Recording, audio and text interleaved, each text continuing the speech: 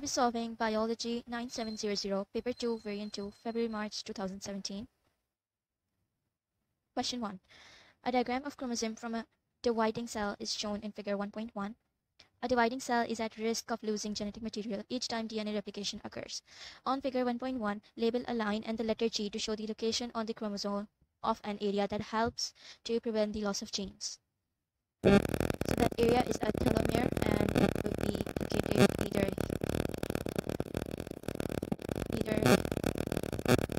here or at this end. Make sure that you write the letter G and not the word telomere, or you're going to lose the mark. Chromosome shown in Figure 1.1 consists of one long DNA molecule associated with histone proteins. Name one stage of mitosis in which a chromosome would have the same general structure as the chromosome shown in 1.1. So that stage would be either anaphase,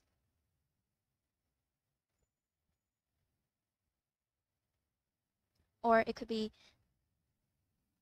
telophase as well.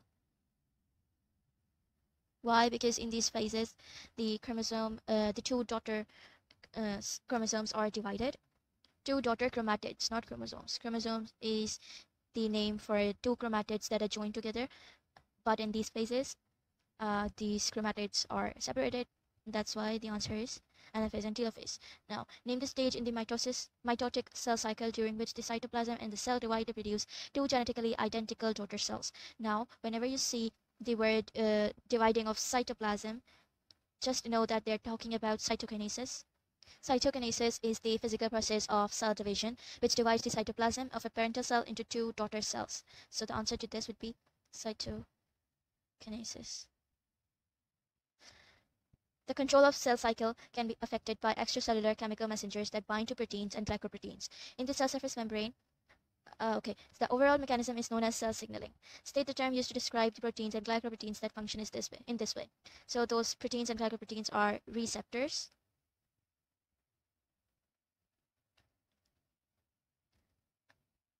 The infectious disease cholera is caused by a bacterium. Figure 2.1 shows a transmission electron micrograph of this bacterium. Name the bacterium that causes cholera. That would be Vibrio cholerae. Make sure you memorize this. The bacterium in Figure 4.1 is an example of a prokaryotic cell. Each of the descriptions A to C describes a cell structure found in prokaryotic cells and plant cells. Make sure that you read this carefully. For each of descriptions A to C, name the cell structure described and state one difference in the structure between a prokaryotic cell and a plant cell. The site of polypeptide synthesis, the structure would be ribosome, because it does all the protein synthesis, and the difference would be, you can write that in prokaryotic cell,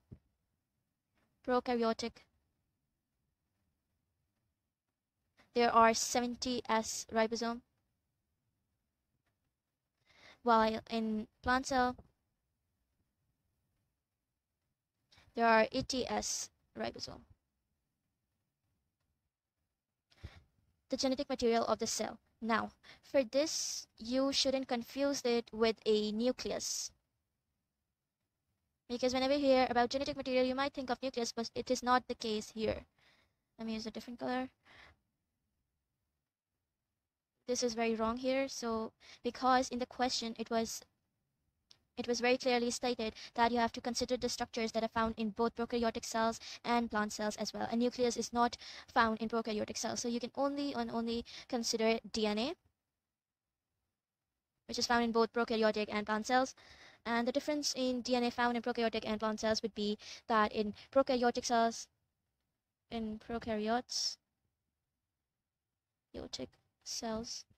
the DNA is in the form of a strand and it is circular. But in plant cell, it's linear, or you can say there are no histone proteins in the DNA of prokaryotic cell, while there are histone proteins in the DNA of a plant cell. But I am writing here that in prokaryotic cell, DNA is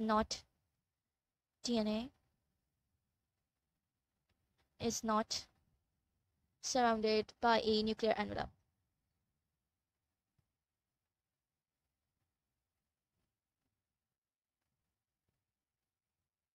While in plant cell, it is.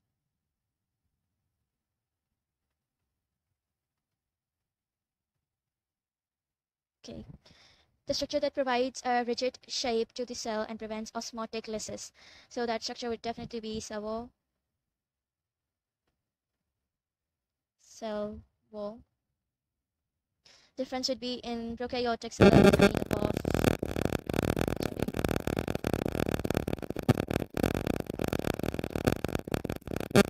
made up of peptidoglycan. Why are you not considering for fungi or any other, or maybe virus? Because here it was mentioned that cholera is a bacterium, and they're talking about cholera, which is a prokaryotic cell here, and that's why you're only restricted towards bacterial cells. Peptidoglycan and plant cells, you know that it is made up of cellulose. Moving on. Cholera is an example of an infectious disease. Explain what is meant by an infectious disease. So just write 3 pointers for this. First is that infectious disease caused by a pathogen. So caused by a pathogen. Second would be it's transmissible. So transmissible. And lastly, you can write that it affects. Maybe you can write it reduces the effectiveness of functions in the body. The symptoms of cholera are caused by choleragen, a toxin released by the bacteria. Choleragen is a protein made up of 6 polypeptides, a single copy of polypeptide known as the A subunit that includes an extended alpha helix, 5 polypeptides that together make the B subunit. The B subunit of choleragen binds to a cell surface membrane component known as GM1 of an intestinal epithelial cell. The complete choleragen protein then enters the cell by endocytosis. Once inside the cell, the A subunit of protein acts as an enzyme disrupting the normal functioning of the cell. List the levels of protein structure present in choleragen. So you can see there should be a primary level,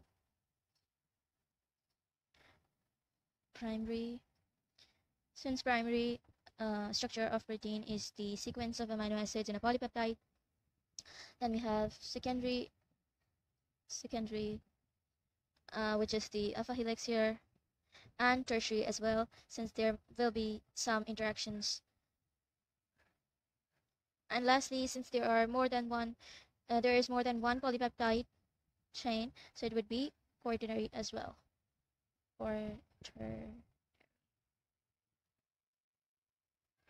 Outline the mechanism by which choleragen enters the cell.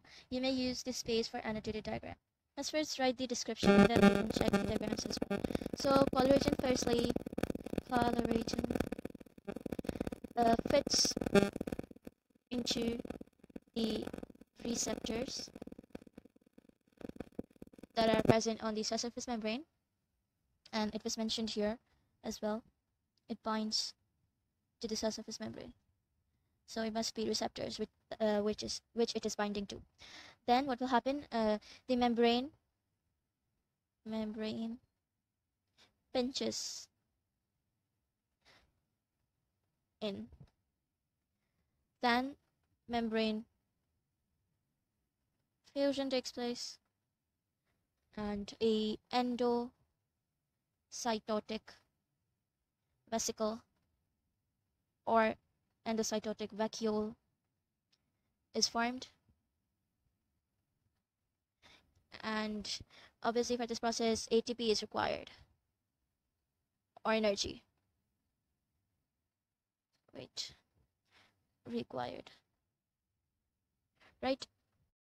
For diagram, for example, this is a cell membrane. It has glycoprotein, or you can say receptors, to which, for example, this is the bacterial cells. These are going to attach to this receptor, and then the membrane sort of pinches. This process is known as invagination. The bacterial cells are here, right? And then finally it is going to form a vesicle like this, in which there are bacteria. So this is a vesicle. Moving on. Using genetic engineering, it is possible to produce a form of collagen consisting of only subunit B. This can be combined with inactivated bacterial cells to produce a vaccine against cholera. So that is why subunit B rather than subunit A is used in the vaccine. So subunit B is we read in the question that subunit B is the one that binds to the cell surface membrane, right? Here it is written, subunit B binds to cell surface membrane component. So we can write that subunit B is the one, is the portion that binds to the cell, right? So if we can destroy it, then there would be no binding and then there would be no entry. So subunit B is the portion that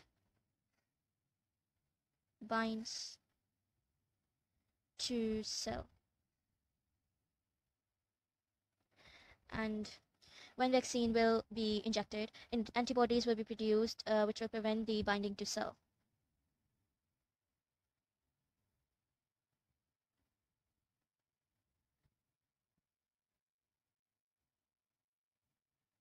Binding to cell.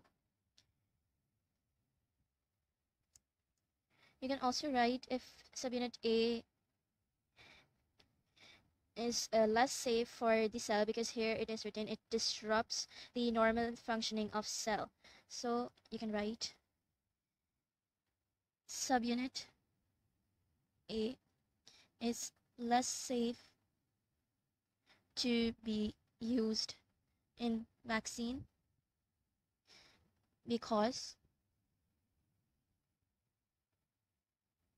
it damages cells. Outline how this vaccine can give protection against cholera. So notice the marks here. So make sure to write 5 different points for this in order to get full marks. Now, a vaccine contains bacterial antigens, so this vaccine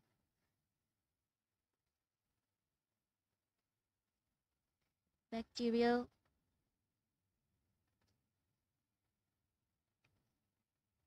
antigens, or you can also say subunit B antigens.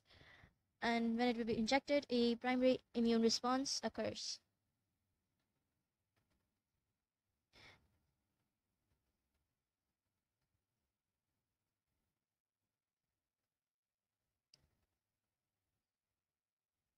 Primary immune response to antigen occurs on the first occasion it is encountered.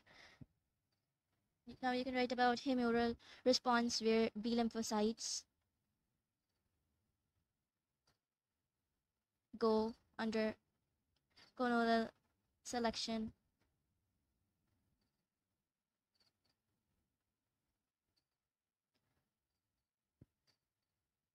and clonal expansion. And why do they do that? To produce plasma cells.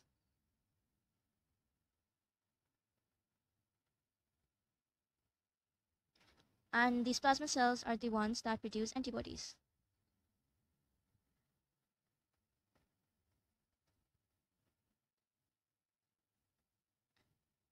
And the fact that this whole process is known as, this process is known as humoral response. Humoral immune response. Why? Because the antibodies that are produced, they are released into the bloodstream, and that's why the word humoral, which means fluid. You do not need to write this thing that it is a humoral immune response. You just need to write primary immune response occur, and then you write all these steps. And then you can also write about T helper cells, T helper lymphocytes. T helper lymphocytes produce cytokines. Now this cytokine can increase, the cytokine has a number of functions.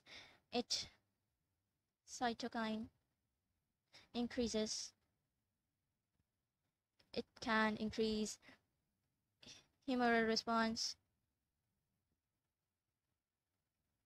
or maybe it can stimulate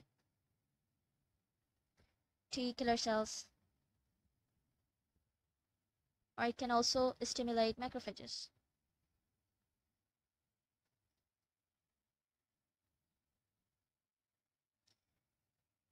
Now, these B lymphocytes, when they colonal select and colonal expand, they also produce memory cells.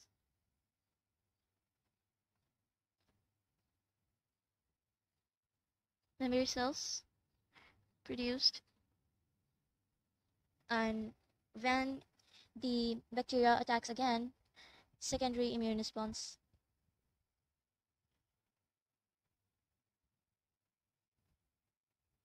occurs. And when secondary immune response occurs, there would be higher levels of antibodies produced.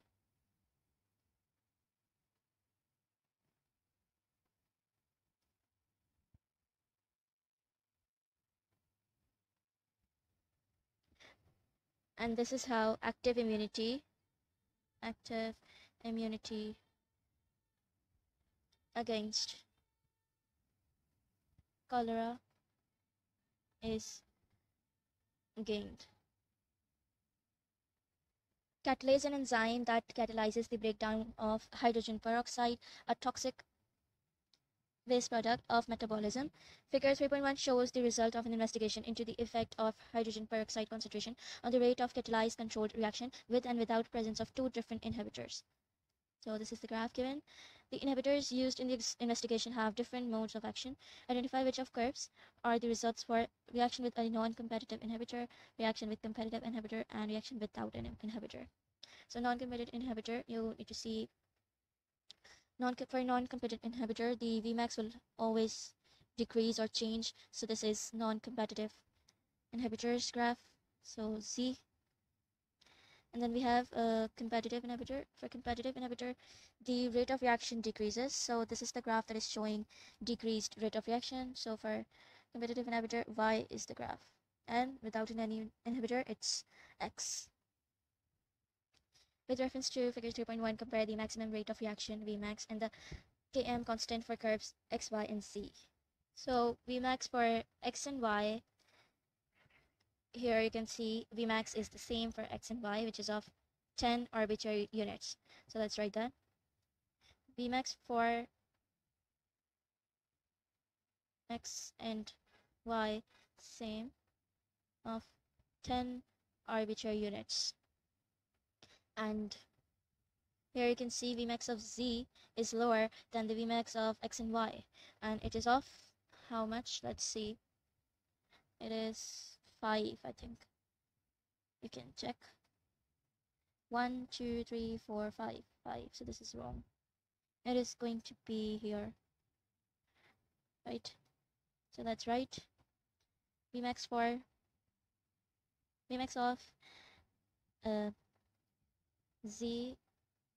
Just write Vmax of X and Y is higher than Z, which has of 5 arbitrary units. Now Km, let's compare Km. So what is Km? Km is actually half of Vmax. So here the Vmax of X and Y is 10, so half would be 5 arbitrary units. So let's read the value of Km at 5. Here you are going to draw the line. Make sure to draw it with scale, not like me.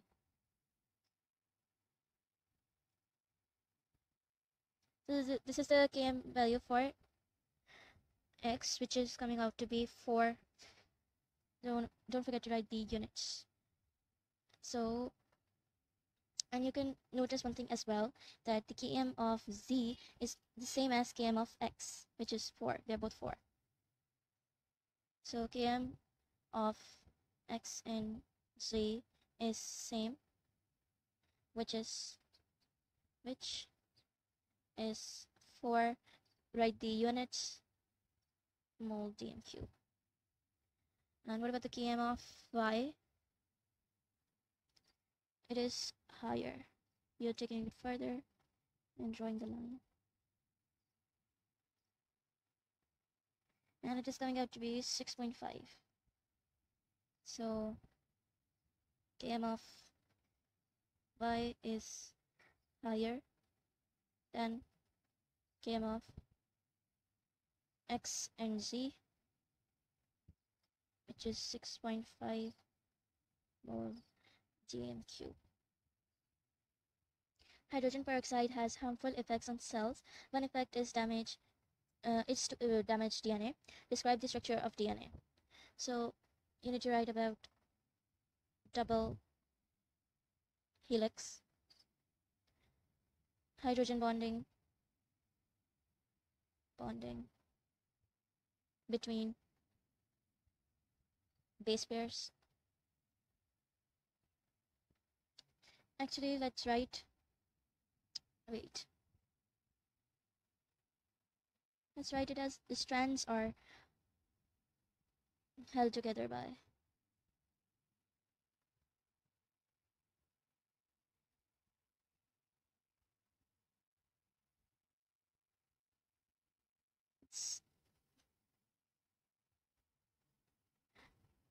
so strands are held together by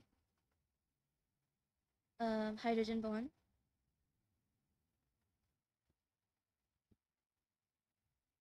between bases. Okay, now third point would be complementary base pairing is there, like um, adenine pairs with thymine and guanine pairs with cytosine. So this is complementary base pairing. Fourth point, you can write the strands are anti-parallel to each other. So strands are anti-parallel, and you can write each strand has a sugar phosphate backbone with phosphodiester bonds.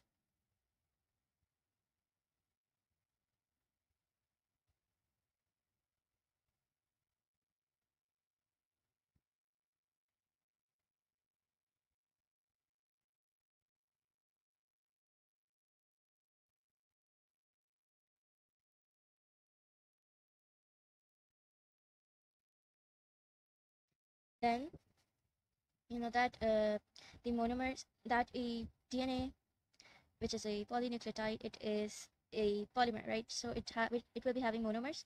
So the monomers are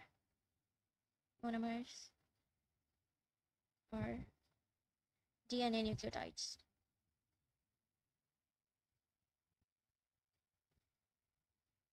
And lastly, you can write the structure of nucleotide. Nucleotide consists of, you can write about the phosphate group, you can write of the deoxyribose, sugar, and nitrogenous organic base. Here you're writing deoxyribose sugar. Make sure you do not write pentose sugar. Even if you're writing pentose sugar, then you need to specify which pentose sugar, because pentose sugar is also ribose sugar. But in DNA, only deoxyribose sugar is found. The cell has mechanisms to repair damage to DNA caused by hydrogen peroxide. Errors in repair may cause a change to the structure of DNA. Studies have investigated possible risks associated with foods and drinks that contain hydrogen peroxide. This is because the compound can be considered a mutagen. Mutagens cause mutations. Explain why hydrogen peroxide can be considered a mutagen. So, hydrogen peroxide, this is the formula of hydrogen peroxide, damages DNA, and repair errors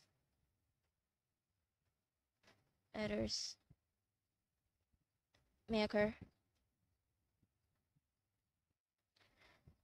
So due to which it will lead to a incorrect nucleotide being inserted during replication.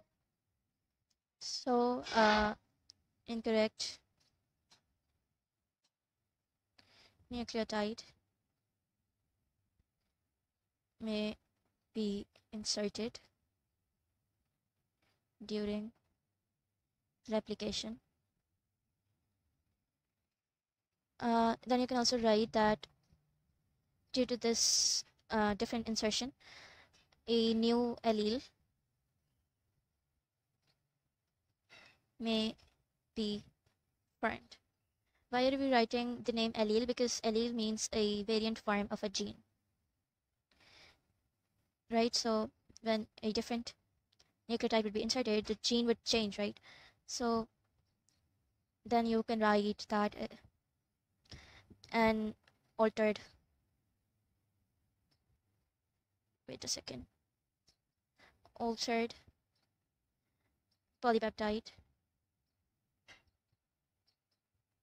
may form.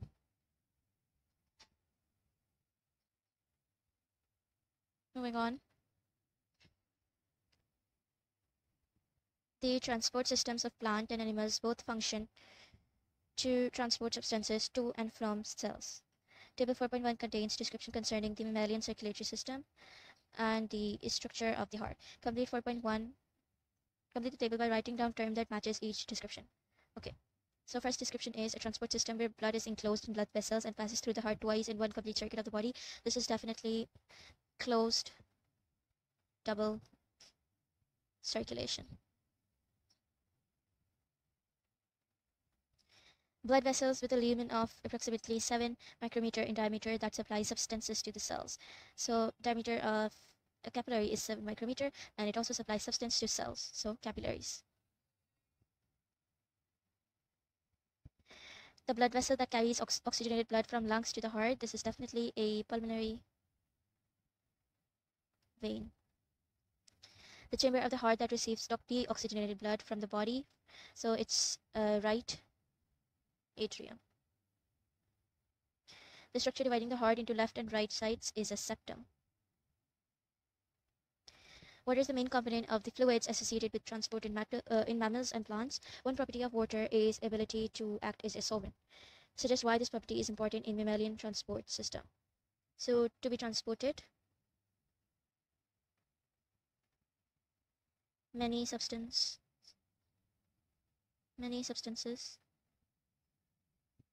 need to be dissolved. Now, what substances can be dissolved due to water having this ability of acting as a solvent? It can be ionic compounds or polar compounds or globular proteins. Polar compounds can be glucose or amino acids. Globular proteins can be antibodies, hormones. The transport of water in plants depends on the ability of water molecules to form hydrogen bonds. Explain how hydrogen bonding is involved with the movement of water in xylem. So we know that there is hydrogen bonding between the water molecules themselves. So uh, water molecules attract water molecules are attracted to each other, and this property helps in adhesion and so cohesion. What happens in cohesion is that water molecules hydrogen bond to each other, and so you can write about that first.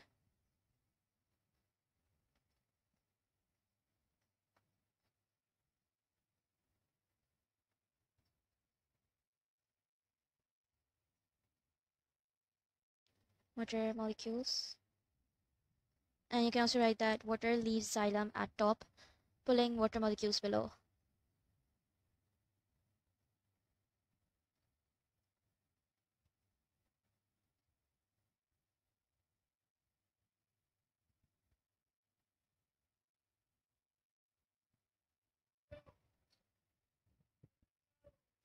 For adhesion, You can write addition to cellulose lining of xylem, and this maintains a column of water.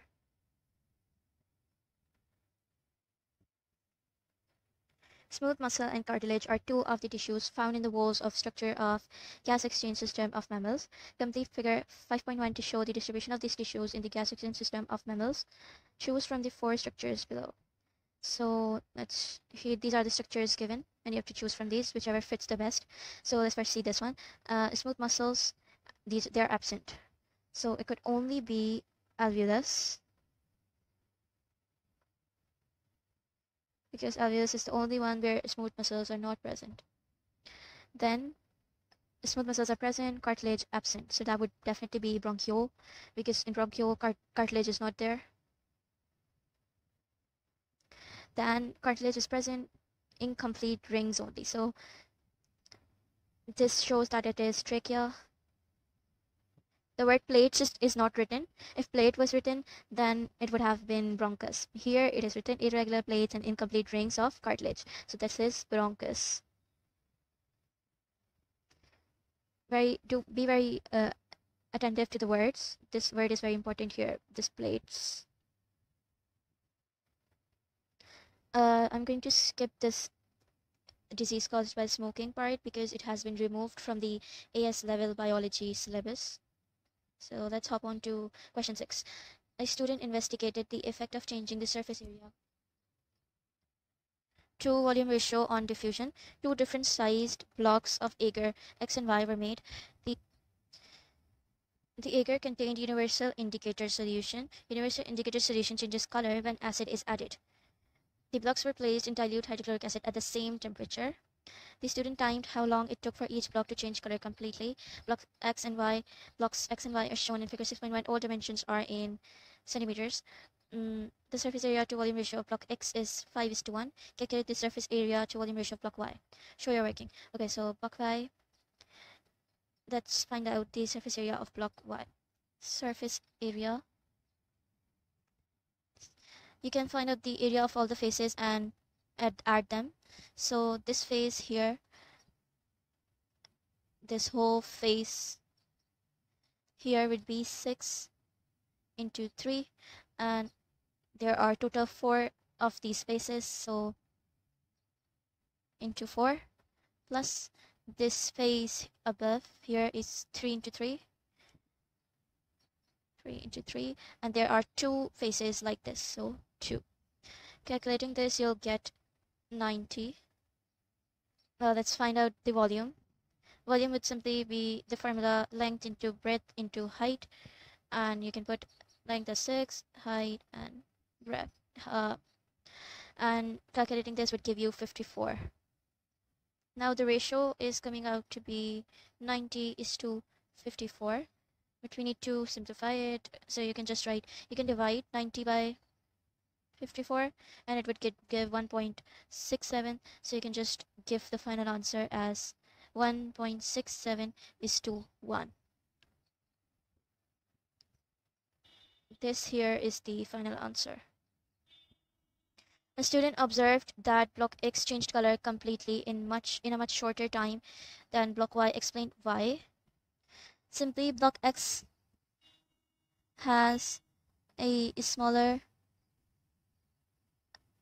sorry, not smaller, actually greater or higher, has a higher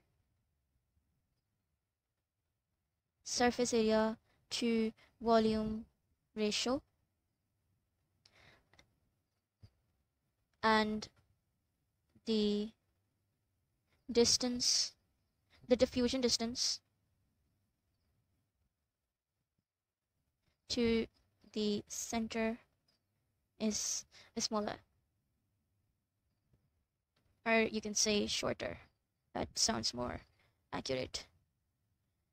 Suggest how the results of investigation have helped to explain why plants need a transport system. So obviously they cannot solely depend upon diffusion, because diffusion rate is too slow, or you can say that distances are too far to reach all cells and tissues, and it is going to take a very long time.